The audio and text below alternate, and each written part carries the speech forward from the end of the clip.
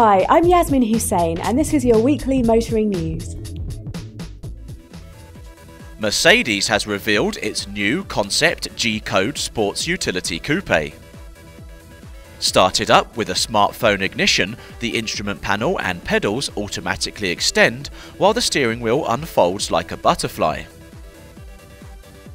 With a Star Trek-inspired illuminated grille, the G-Code is packed with cutting-edge technology, including the multi-voltaic silver paint, which turns the whole body into one huge solar panel for the electric half of the hybrid drivetrain. Once switched off, the moving elements in the interior revert to their original positions for an easy exit. Porsche has added a new GTS variant to the Cayenne range. With an extra 20 horsepower from its 3.6-litre V6 bi-turbo engine, the GTS covers the 0 to 62 dash in 5.2 seconds on its way to a top speed of 162 miles per hour.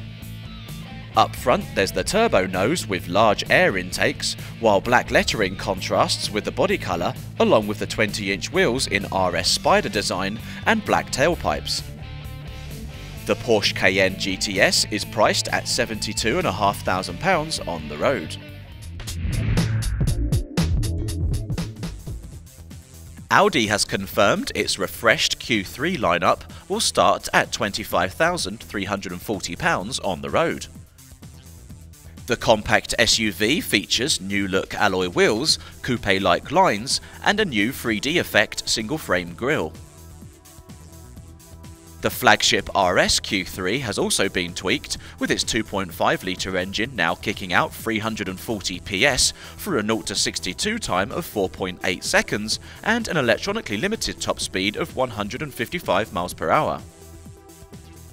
The Audi Q3 is priced up to just under £31,000, while prices for the RS model will be confirmed early next year.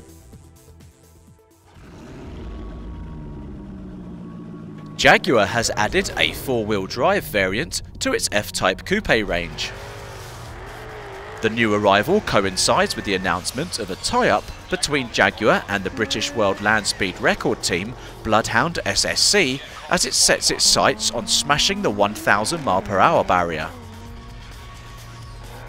The supersonic car will make the attempt in the South African desert, where an all-wheel drive F-Type R has been on duty testing ground-to-air communications with a comparatively equipped jet flying at up to 500 miles per hour, a mere 500 feet above the Jag's roof.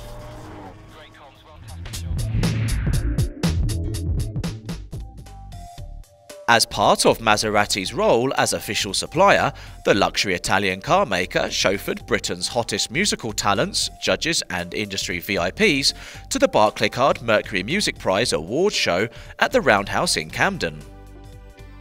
A fleet of Maserati Quattroporte and Ghibli saloons were kept busy on a rainy night in London, dropping off shortlisted artists including Bombay Bicycle Club and Young Fathers, who claimed the coveted Album of the Year award.